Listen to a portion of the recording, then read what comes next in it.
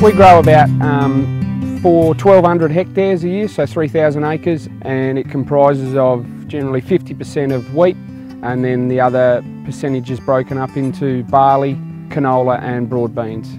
Everything's planted in the autumn. Wheat always goes in the ground first for us, all the long season variety, and then broad beans, canola, and then followed up by barley at the end. During the winter you'll be tillering, so your leaves will start tillering out. That's an important stage. Get the plant up and away, plenty of leaves on it, and then once the heads emerge it'll start to flower, and then hopefully you get a late spring rain for grain fill and all goes well.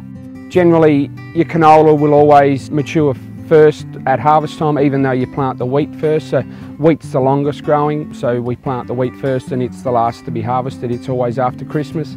Probably in our wheat we're sort of averaging around that 7 tonne to the hectare, so we get up around 2 to 2,500 tonne of wheat. Wheat's very good for us down here in the high rainfall zone, good yielding, good return.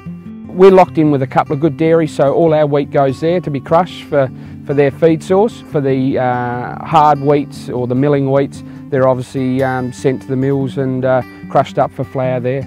It all goes breads, cakes, pastas, muesli bars, all your cereals, and then the guys that are producing oats, that goes to Blue Lake Milling to be rolled there. We are Blue Lake Milling. We are an oat miller, and we are based in the Limestone Coast in Bordertown in South Australia. Difference between an oat and wheat is that all cereal grains will grow in a paddock, broadacre cropping in Australia, and they will all have an outer husk on the outside of the grain to protect the grain from the environment while it grows in the paddock.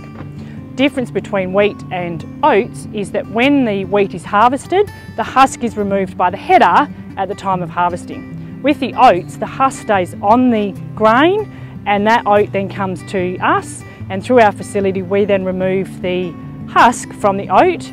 Oat milling is a very specialised process. We utilise the latest technology out of Europe to remove the outer husk, and then we grade the oats into various qualities dependent on the finished product that we're trying to make with those oats. Everything we do with conventional we replicate with the organic. The difference with organic is they are grown on farms that only use organic farming practices. We then, once the grain is received in here, we segregate the grain through the entire process. So the oats arrive in a bulk truck directly from either the header or from storage on the farm, and they arrive here, and the first thing we do is we test the grain while it's in the truck to make sure that it's an acceptable quality. We then take the oats and store them for a short period of time before we process them. The first step of the processing is that we remove that outer husk from the grain. The grain can then be rolled into a flake. That process happens by passing through big or large heavy steel rollers to take the grain from a kernel into a nice flat flake. From that point we then package those oats and distribute to the supermarkets or to other customers who will make their own products. So the reason why oats are in such high demand is because of the nutritional benefits of the product. There's no added sugar, salt or preservatives. It's a 100% natural product with little processing done.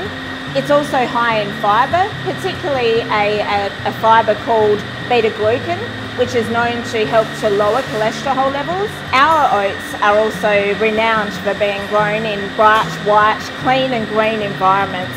So that flows through to the end product that we supply. This is a 1 tonne bulk bag of product. So we package in this size right through down to a 35 gram sachet.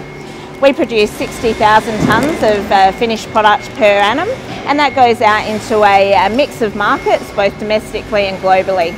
So it's amazing to think that oats grown on farms in Victoria, South Australia and New South Wales are ending up on breakfast tables around the world in countries such as China, New Zealand, Japan and India.